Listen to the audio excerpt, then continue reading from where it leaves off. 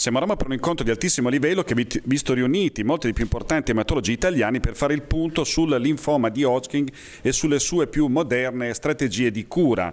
A questo incontro c'era anche un ospite straniero di eccellenza, il professor Younes, uno dei più grandi ematologi del mondo che lavora presso lo Sloan Kettering Hospital di New York. Professor Younes, how it has changed the cure of Hodgkin lymphoma over the last 30-40 years? Right. So the cure rate of Hodgkin lymphoma has significantly improved over the last 4 decades. Today, we expect to cure approximately 80% of patients with Hodgkin lymphoma, regardless of the stage, which is a remarkable success story. It used to be about 40-50% about 40 years ago. In your presentation, you did a comprehensive overview of the treatment of the 4 stages of the disease. Let's start with the first and the second stage of the disease, which is the standard of care. Right. So patients with early stage Hodgkin lymphoma are classified into early favorable and early unfavorable disease. Regardless whether you're favorable or unfavorable, you have an expected cure rate exceeding 90% using standard chemotherapy of ABVD plus radiation therapy, so what we call combined modality treatment. For advanced stage disease, we still use chemotherapy combination regimens, and the most widely used combination is called ABVD, but other people can use BACOB or escalated BACOB regimen. And let's move to the most severe patient, those on the stage of 3 and 4. What do you do in these patients? Right. So again, stage 3 or 4 disease are treated with standard combination chemotherapy. At my center, we use ABVD regimen, which is expected to cure about 70% of the patients with advanced stage 3 and 4 Hodgkin lymphoma. But if you don't respond to ABVD or relapse after ABVD, we usually use second-line therapy, frequently platinum-based regimens or gemcitabine-based regimens, followed by autologous stem cell transplant. For patients who do not respond to salvage therapy, then they are candidate for other treatments. These are called technically transplant ineligible, and they can be treated with agents like brentuximab vedotin or a different type of combination therapy, hoping that they will achieve a remission, then taken into transplant. Which are the results of with the brentuximab vedotin, which is the most newest product available for this setting of patients? Right.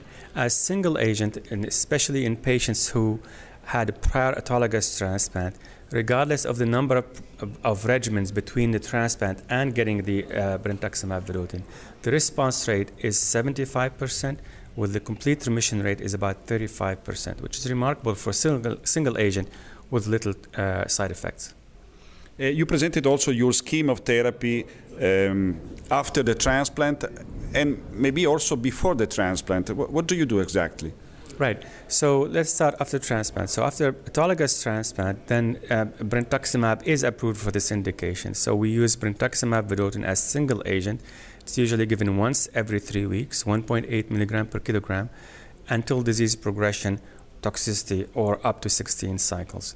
If you use brentuximab vedotin in post-transplant setting, the response rate, as I said, is about 75%, and the complete remission rate is about 34%. In the pre-transplant setting, there's limited experience, but the single agent gives you similar response rate with a similar complete response rate in pre-transplant setting. And also sometimes happens that after the brentuximab vedotin therapy, you decide not to proceed immediately with the transplant because the patient stay well? No, so this you're referring to allogeneic transplant. So frequently we have patients who had autologous transplant, then they have progression of disease with Hodgkin lymphoma. Then we give them brentuximab vedotin. Now, if they achieve only partial remission, which is about 60% or so, then yes, when we think about allogeneic transplant, we look for a donor and so forth.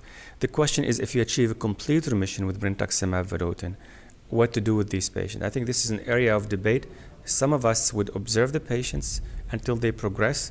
If they progress again, then we can retreat again with brentuximab vedotin or other agents, and then take them to allotransplant. And some of us would prefer to take the patient directly into allogeneic transplant. I think this is still sort of like a learning curve. Professor Younes, which is the message for the patient? Because they're usually young patients, so all their life is in front of them, but with this terrible disease. What we can tell to them? I think now we have an active agent that provides hope. Let's say 5-6 years ago, really we didn't know what to do with these patients, especially those who do not respond or relapse after autologous transplant. With the approval of brentuximab vedotin, there's clearly hope. We're not done yet. We need to combine brentuximab vedotin with other agents, move it to upfront, hoping we cure more patients before we go to transplant so we can decrease the need for transplant. We need to learn how to combine brentuximab vedotin with other agents in relapse setting, but it opened the door for a lot of other options in the future that didn't exist before, and that's extremely new hope for these patients.